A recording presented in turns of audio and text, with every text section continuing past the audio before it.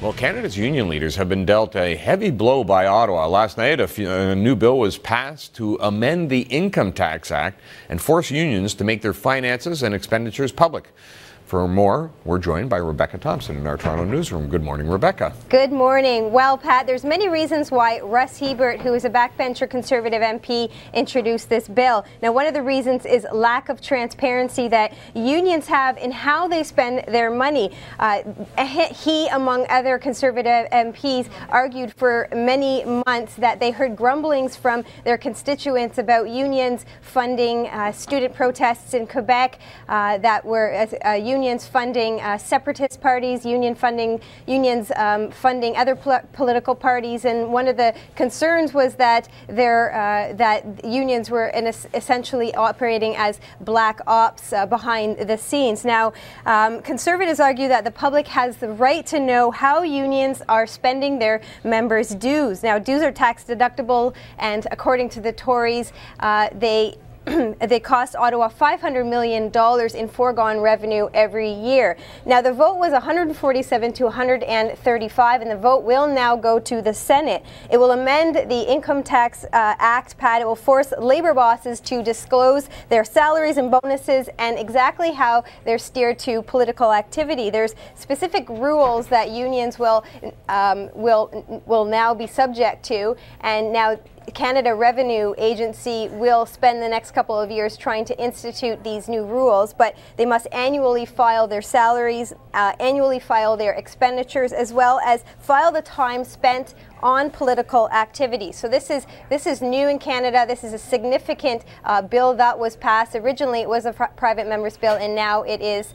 It was supported by the majority of the government. Now, there are 5 Conservative MPs who didn't vote for it, including an Edmonton Conservative MP, Brent Rathberger. He said that the public has the right to know what, for instance, the Law Society would have to fund, but in fact, the Law Society doesn't fall under this legislation. Now, Justin Trudeau didn't even show up for the vote, even though he was in Ottawa just 2 hours prior to the vote doing a media interview in Ottawa. Now, NDP leader Thomas Mulcair, he didn't vote for this. In fact, what he argued aggressively against it, and essentially says that this is going to be up for a court challenge at some point. So this has definitely caused some frustration in Canada among union bosses who are specifically targeted in this legislation, but it was certainly something that the Conservatives thought was a victory last night, Pat.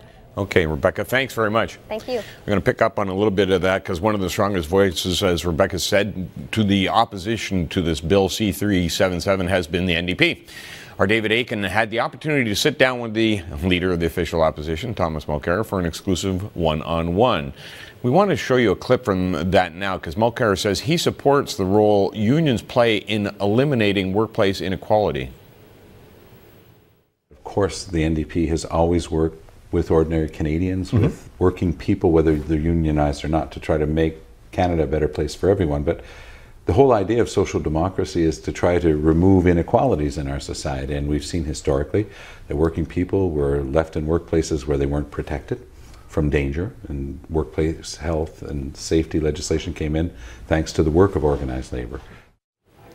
So that's just part of an exclusive interview that the National Bureau Chief David Akin did with Thomas Mulcair. You can catch it in full tonight, 6 p.m. Eastern, right here on Sun News Network.